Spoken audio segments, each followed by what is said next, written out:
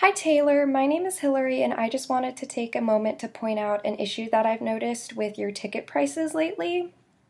So today's December 5th and your Santa Clara show is supposed to pre-sale at 10 and those tickets have actually been on sale since I don't know when on StubHub and Vivid, and say a good seat starts at like $300 or high 200s and the tickets aren't even supposed to be on sale. Also, my cousin spent like 2 hours on Ticketmaster for your show in, I don't know if it's Seattle, but somewhere in Washington, and she couldn't get anything on Ticketmaster because you have these big companies buying up all these tickets so that normal people like me and my cousin can't get them at the end of the day. And then the tickets for the Santa Clara show that I'm trying to go see have been selling for astronomical prices before they're even pre-saled. So I'm not sure if that's legal, but apparently it is.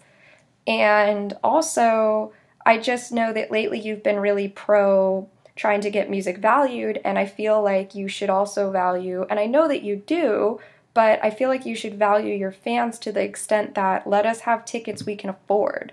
And I just hope that you make that part of your mission as well. So I love you and I hope you have a good tour. Bye.